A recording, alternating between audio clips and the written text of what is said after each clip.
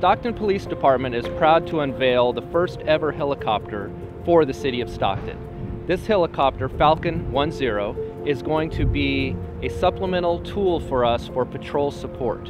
We can assist in vehicle chases, foot chases, perimeters, block searches, but also for things like searching for missing persons, potential natural disasters, and it can be used in a regional approach to assist others in the area as well.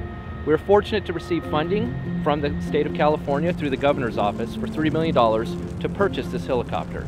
And now we will finally be flying it over the city of Stockton. We have very qualified pilots and tactical flight officers.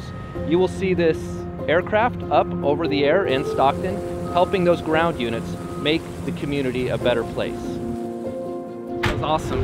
That was great. Dan is an excellent pilot. Officer Lowry and I flew to Quebec, Canada, to the Bell Factory to pick the helicopter up. From there, we flew Falcon 10 back home and enjoyed the scenery along the way.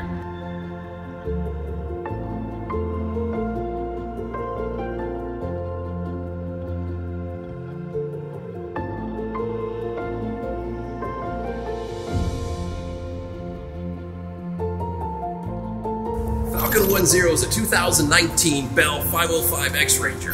It has a service ceiling of 20,000 feet. It can fly up to 135 knots, and the max gross weight is 3,680 pounds, which makes this quite a versatile aircraft. It's equipped with a Westcam MX-10 day camera and zoomable night camera with high-definition FLIR. And those 4 antennas right there are a low jack system to help us locate, track, and recover stolen vehicles.